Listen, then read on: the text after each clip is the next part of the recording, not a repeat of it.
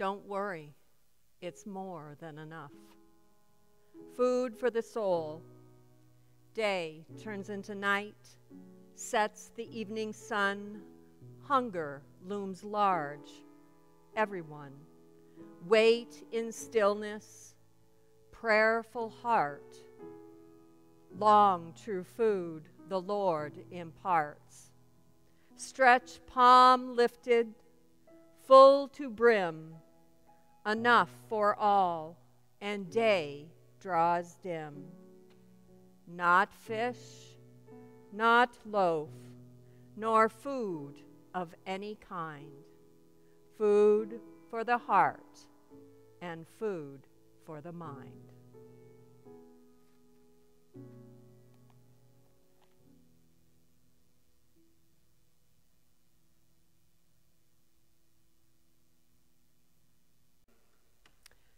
Good morning, church. Welcome to worship with First United Methodist Church. May the Spirit fill you as we worship together today. Who's spiritually hungry? We are. Who's ready to follow Jesus to be fed? We are. Who is willing to wait? Who is willing to share? Who is willing to persevere in drought times, food scarcity times? We are. Let us follow the one who sits in the boat. Let us go to the lake shore and wait for instruction. Jesus, we are here. Fill us with your word this day. Word.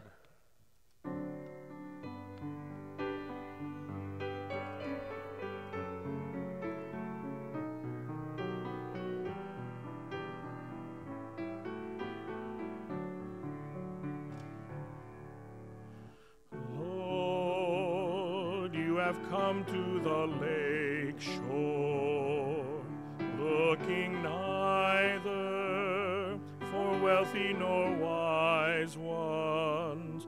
You only asked me to follow humbly. Oh Lord, with your eyes you have searched me, and while smiling have spoken my name. Now my boat's left on the shoreline behind me. By your side I will seek other seas. You know so well my possessions. My boat carries no gold and no weapons. You will find there my nets and labor. O Lord, with your eyes you have searched me, and while smiling have spoken my name. Now my boat's left on the shoreline behind me. By your side I will seek other seas.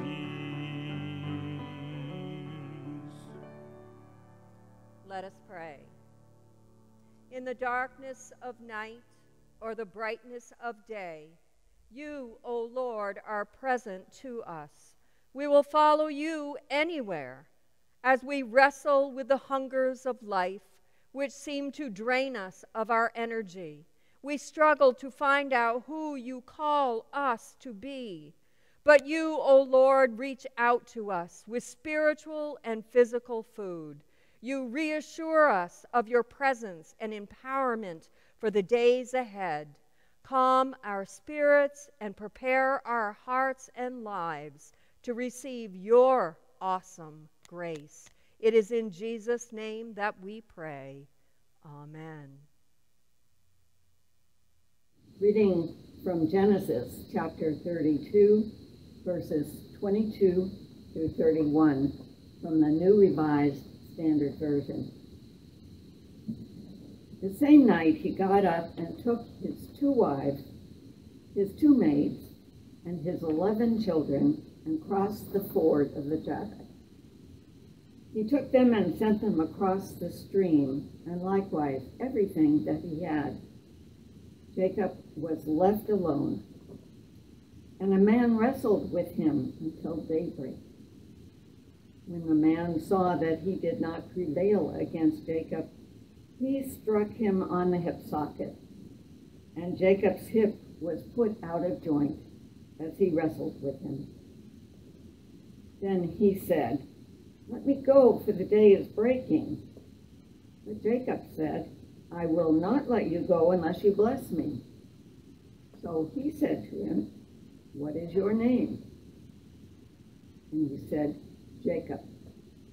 Then the man said, "You shall no longer be called Jacob, but Israel, for you have striven with God and with humans and have prevailed."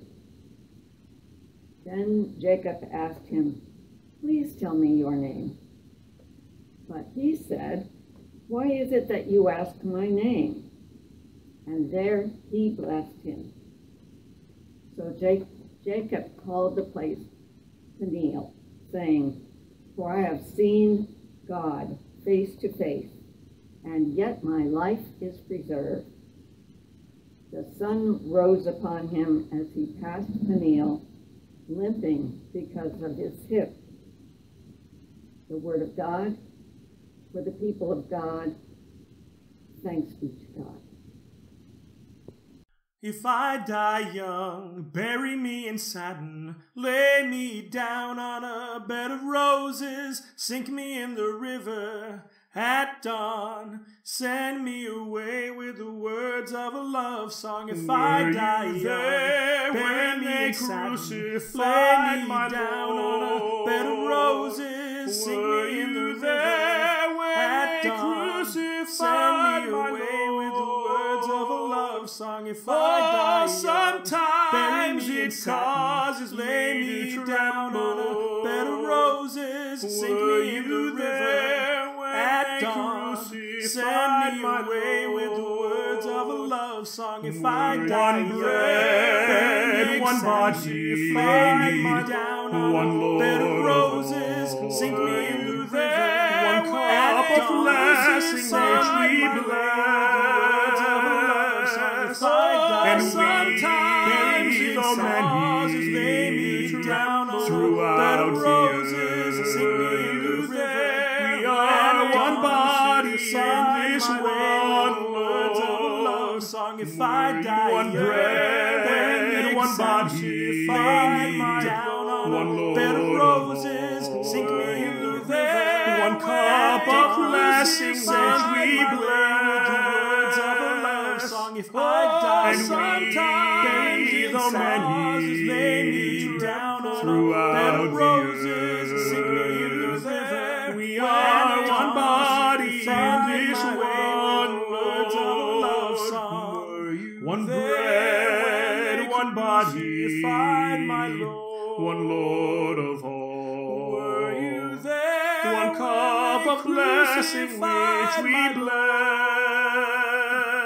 Oh, and sometimes we, though many, throughout the earth, we are one body in this one Lord. The Gospel of Matthew, chapter 14, verses 13 to 21, from the New Revised Standard Version. This takes place right after the disciples told Jesus about the death and burial of John the Baptist. Now when Jesus heard this, he withdrew from there in a boat to a deserted place by himself. But when the crowds heard it, they followed him on foot from the town. When he went ashore, he saw a great crowd, and he had compassion for them and cured their sick. When it was evening, the disciples came to him and said, "This is a deserted place, and the hour is now late. Send the crowds away so that they may go into the villages and buy food for themselves." Jesus said to them, "They need not go away. You give them something to eat." They replied, "We have nothing here but 5 loaves and 2 fish." And he said, "Bring them here to me." Then he ordered the crowds to sit down on the grass. Taking the 5 loaves and the 2 fish, he looked up to heaven and blessed and broke the loaves and gave them to the disciples, and the disciples gave them to the crowd. And all ate and were filled, and they took up what was left over of the broken pieces, 12 baskets full. And those who ate were about 5,000 men, besides women and children.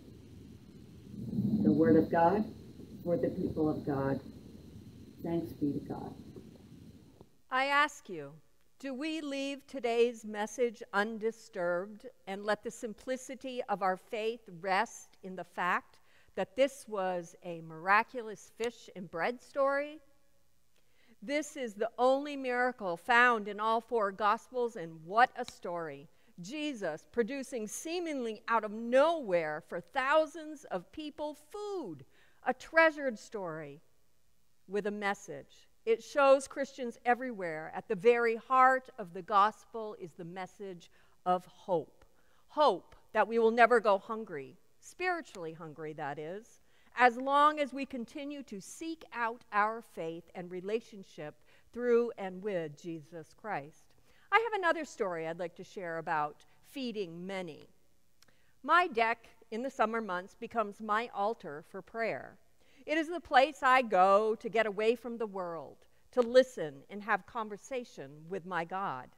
I think very similar to Jesus going away by himself to pray, as he did in today's story.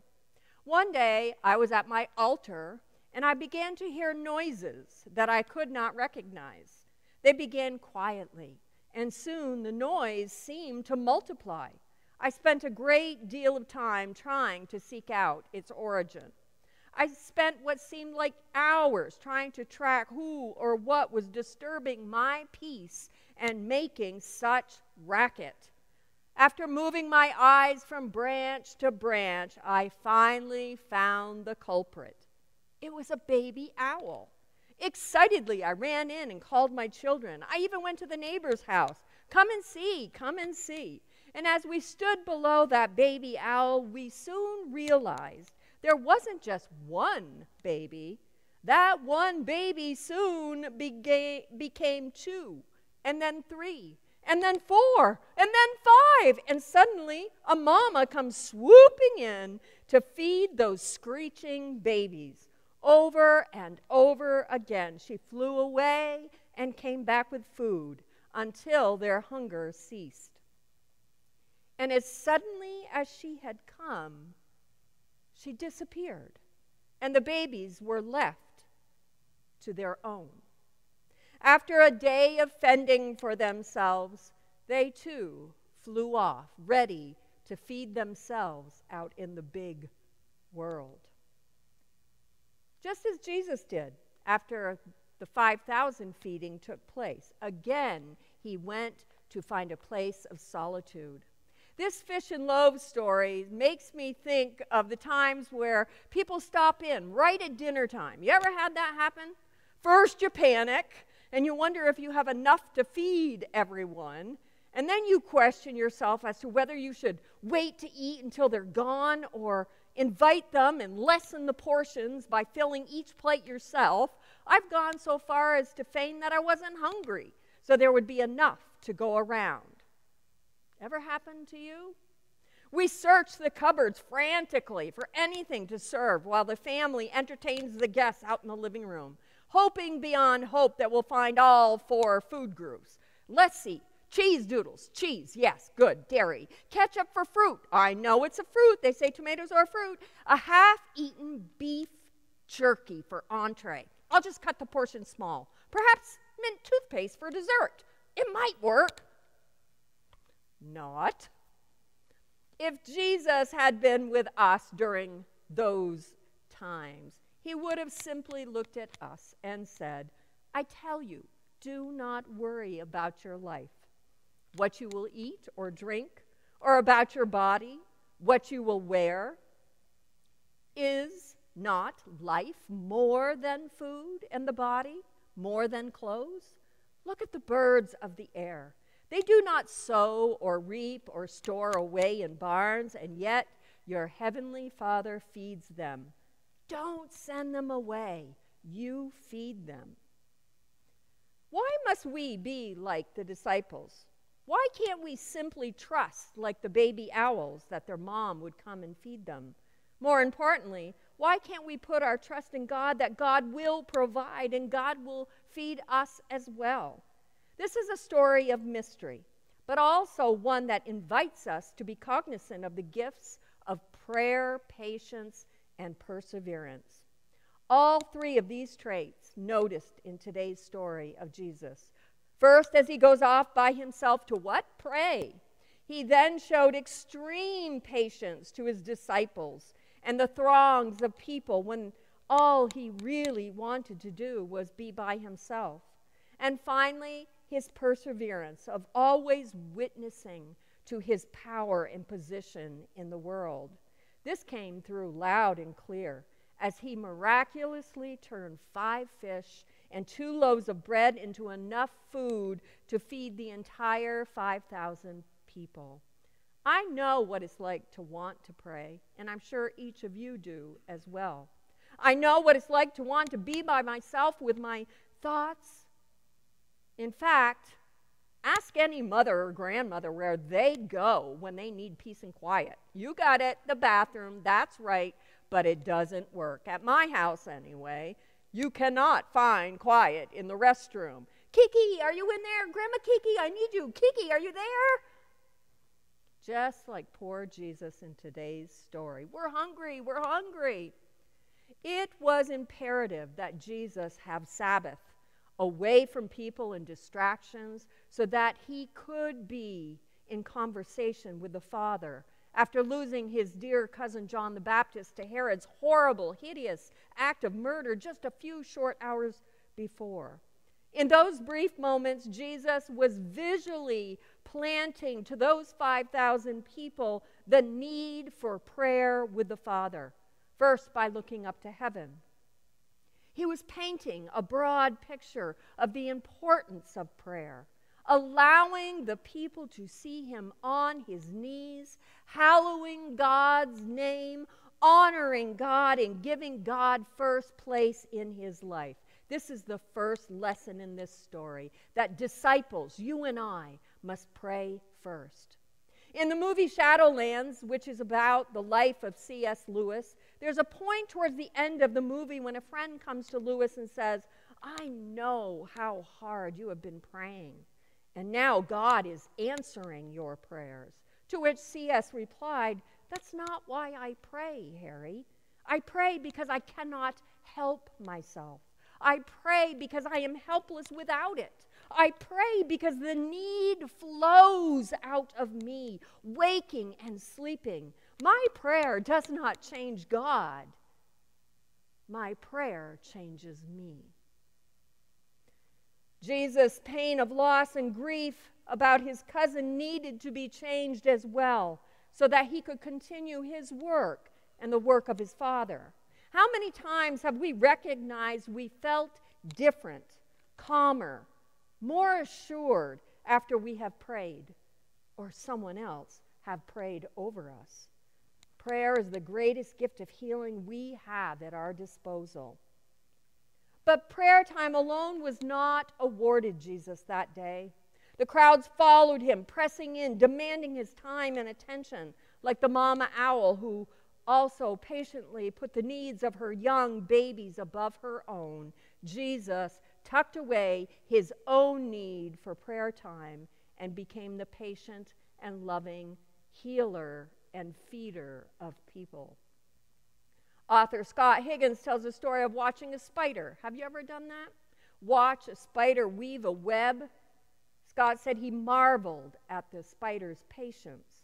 It was a long, labor-intense process, spinning and spinning every night, all for that single catch of a morning fly. The spider must be patient enough to build his first web, Then repeat that process every single night so that all his hunger would be satisfied. The spider doesn't ask for help. The spider didn't worry. He just repeatedly, over and over, spun a new web. He trusts that his web is going to fulfill his needs. That spider had patience, which is the lesson number 2 in this story. That with patience, when we await on God, we can trust that God is going to answer. That day, thousands clamored to get Jesus' attention, hoping to be fed. So intent on receiving his blessing, they were willing to withstand the blistering, scorching, hot sun hour after hour. They stayed long after the sun went down, even when their bellies had to be rumbling with hunger. This showed perseverance at its highest level. They knew, or they trusted, that Jesus had something well worth waiting for. Did you know Winston Churchill took 3 years to get through the 8th grade? Because he had trouble learning English. Ironically, he went on to be the Prime Minister of the United Kingdom, and once he was even asked to speak at a graduation ceremony. His speech was only 6 words. Never give up. Never give up. Jesus' followers that day did not give up either, nor did Jesus give up on them. Jesus never gives up, even when we have strayed the course or are pestering him, her, for attention. Jesus comes out of hiding and gives us our food in due season. Lesson number 3, perseverance. Like Jesus, there are days when we too are forced to leave our sacred spaces of quiet. When we walk through or participate in a crowd of Black Lives Matter protesters or protests of any kind. When we find ourselves in the midst of conflict in our workspaces. When we're willing to stand up for the lost and the forsaken. When we catch and watch the endless violence in the world splattered across our television screens. When we find ourselves in the midst of an argument, or when our homes have become dwellings of infighting, addictions, or financial insecurity. With every negative visual comment or experience, our quiet is shattered. And yet, Jesus is there. Jesus is still waiting in prayer for you and I to go and ask for help.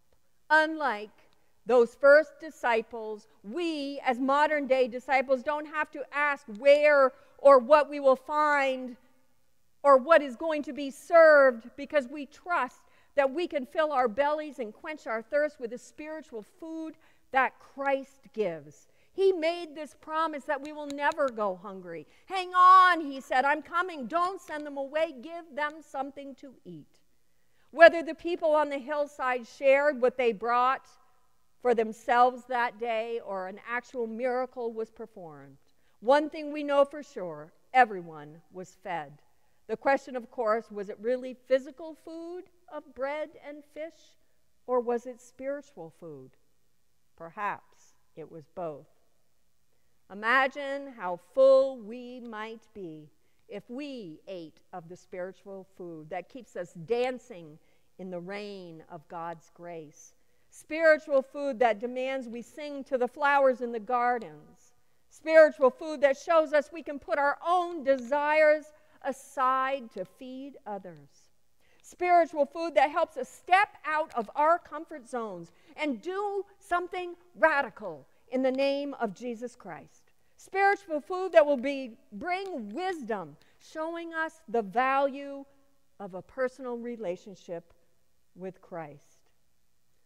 I often wonder why we wait so long to ask Jesus for the kind of food that makes us whole. Is it because we lack patience, perseverance? Is it because we forgot to pray and ask? Author Connor Howard says, God's abundance is like a mother's table. which is characterized not only by just enough, but also by radical hospitality. There is always room for more. We have 5 loaves, 2 fishes in the world. If we bless them and break them, they will be enough. Put your toothpaste and cheese doodles away, my friends.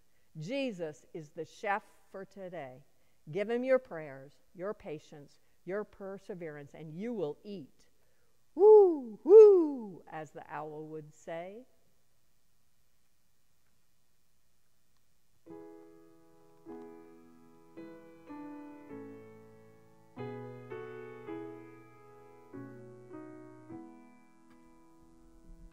Jesus, we are here. Jesus, we are here. Jesus, we are here.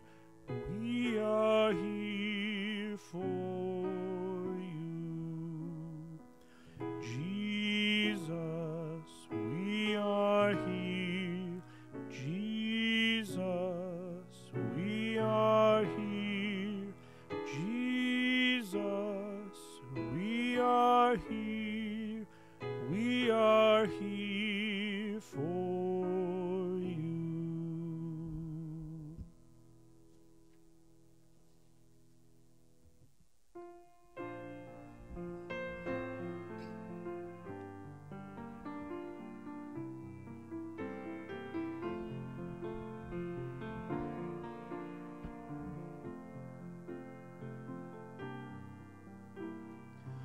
Taste and see, taste and see the goodness of the Lord.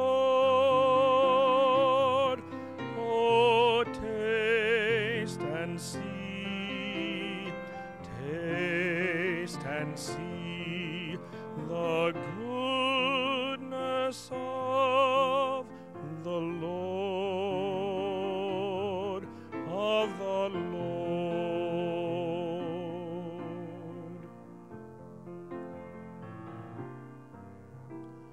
Taste and see, taste and see the goodness of the Lord. Oh, taste and see, taste and see the goodness of the Lord, of the Lord.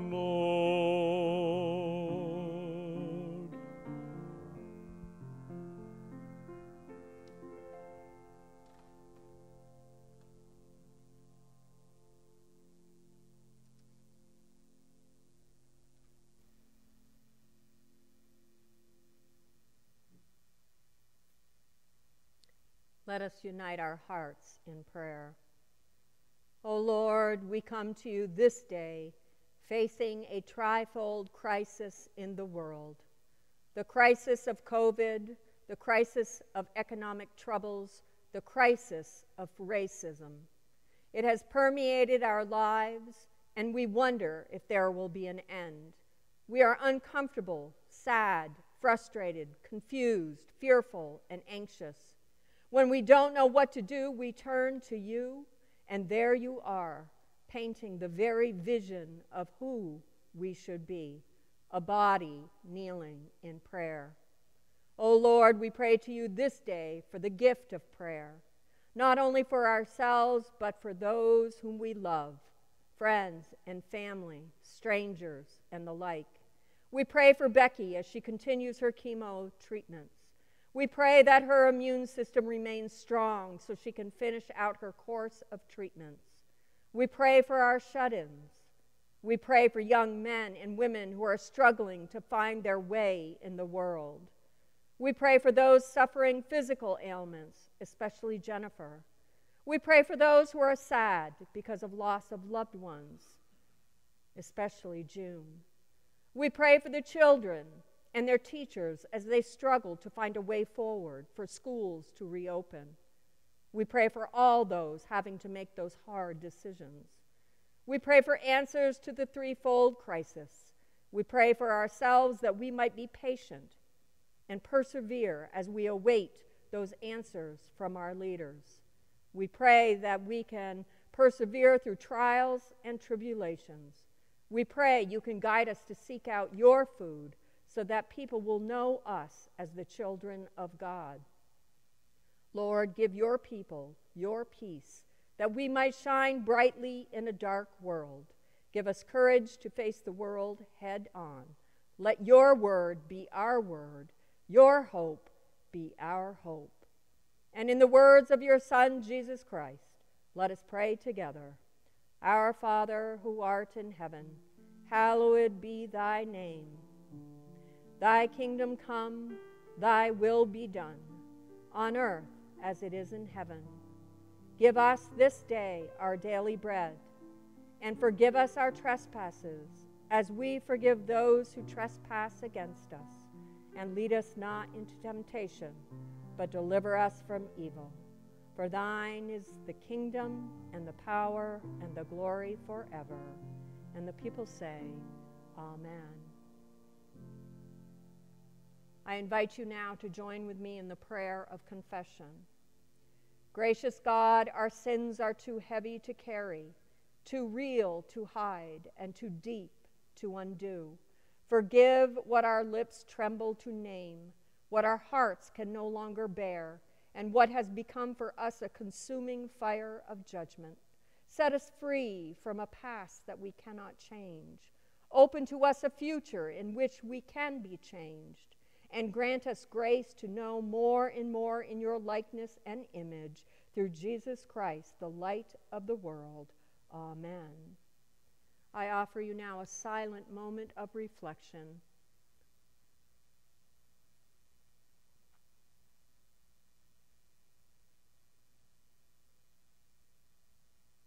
Your gifts are what keep our ministry going here in Burlington.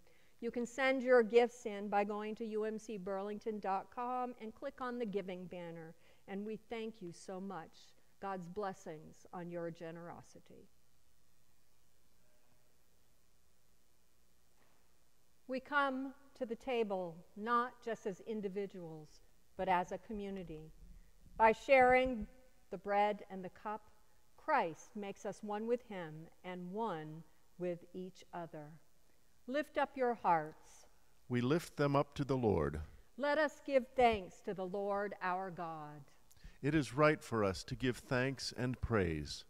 We give you thanks for Jesus Christ our Lord, who by his life, death, and resurrection opened to us the way.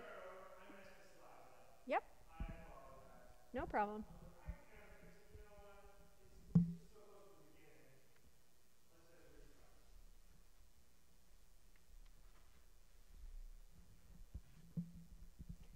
We come to the table not just as individuals, but as a community.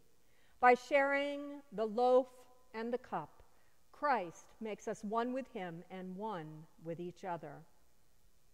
Lift up your hearts. We lift them up to the Lord. Let us give thanks to the Lord our God. It is right for us to give thanks and praise. We give you thanks for Jesus Christ our Lord, who by his life, death, and resurrection opened to us the way of everlasting life. Therefore, we join our voices with all the saints and angels and the whole of creation to proclaim the glory of your name. Holy, holy, holy Lord, God of power and might, heaven and earth are full of your glory. Hosanna in the highest. Blessed is the one who comes in the name of the Lord. Hosanna in the highest. We thank you, O Lord, for the hope that this meal gives us, that Jesus will return as triumphant King, that the dead will be raised, and that all people will stand before his judgment. we face that day without fear, for you, our judge, are our Savior. May our daily lives of service aim for the moment when the Son will present his people to the Father, and God will be shown to be true, holy, and gracious. The night in which Jesus was betrayed, he sat around a table with his beloved, and he took bread, and he said, I break this, and I give it to you as a sign of my love and my devotion. This is my body broken for you. As often as you gather in my name, eat of this bread. Likewise, after the supper ended, Jesus gave the Father thanks and praise. He gave the cup to his disciples, and he said, drink from this, all of you. This is the cup of my blood, poured out for you and for many for the forgiveness of sins. As often as you gather in my name, drink of this cup in remembrance of me.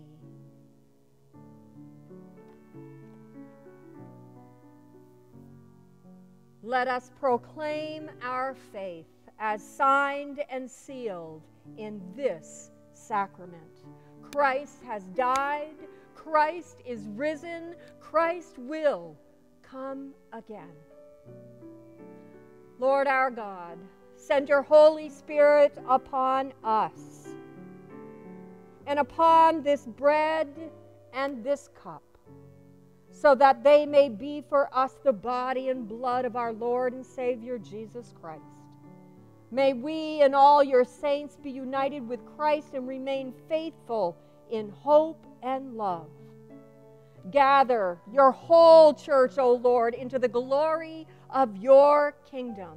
The bread in which we eat will be a sharing in your body, and the cup in which we drink will be a sharing in the blood of your Son, Jesus Christ.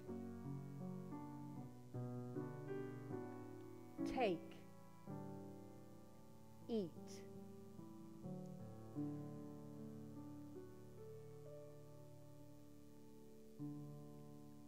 Drink.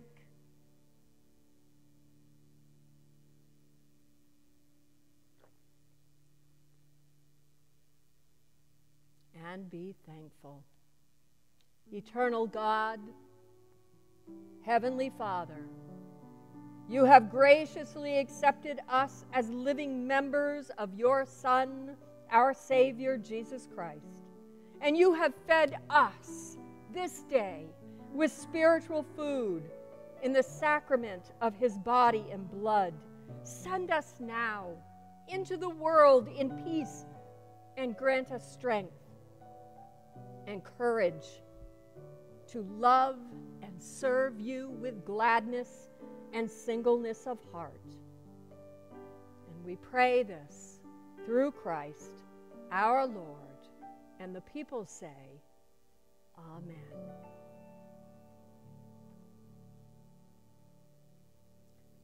Our life this week begins this afternoon at 1 o'clock with a silent vigil on our neighbor's lawn. The Congregational Church has invited us to stand with them in protest against racism from 1 until 1:30. And then later on, 4 o'clock, we have our Sunday night supper. This week, Monday, we have reopening committee meeting at 7 o'clock on 8/3. And on 8/6, which is Thursday, we have our regular journey prayer group at 8:30 in the morning. And I pray that the work that we do in the week ahead will help bring one new sheep into the fold. Christ continues to satisfy the hungry heart.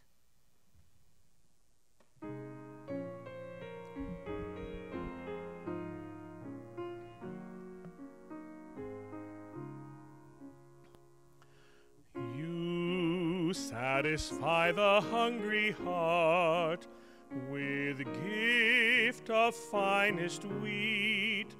Come give to us, O saving Lord, the bread of life to eat.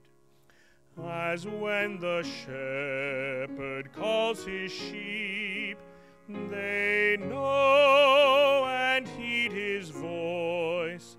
So when you call your family, Lord, we follow and rejoice.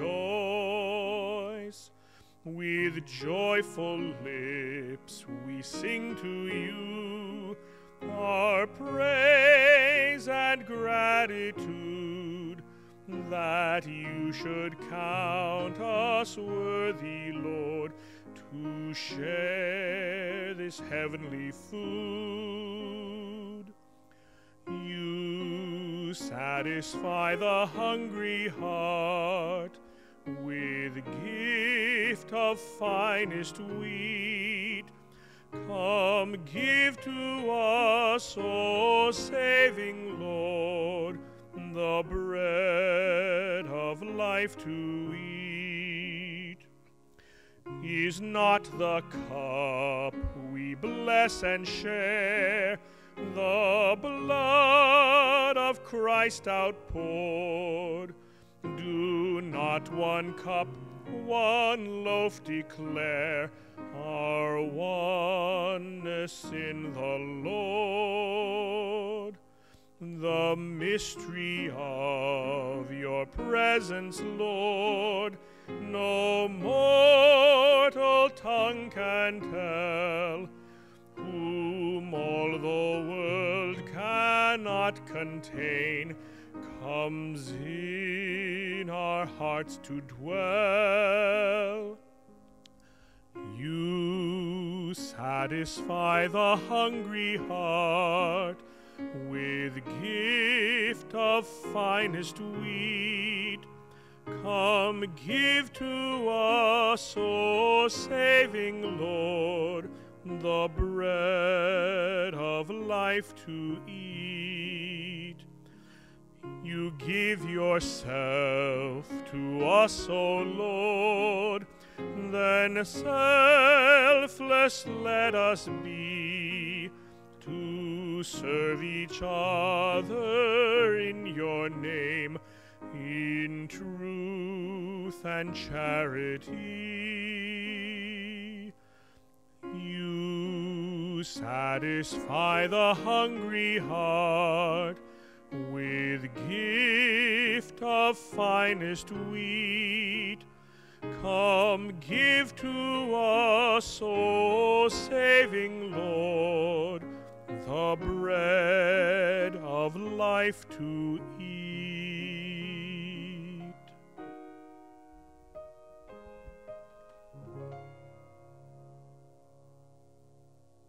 Go now, my friends, with a deepened sense of God's presence with you and within you.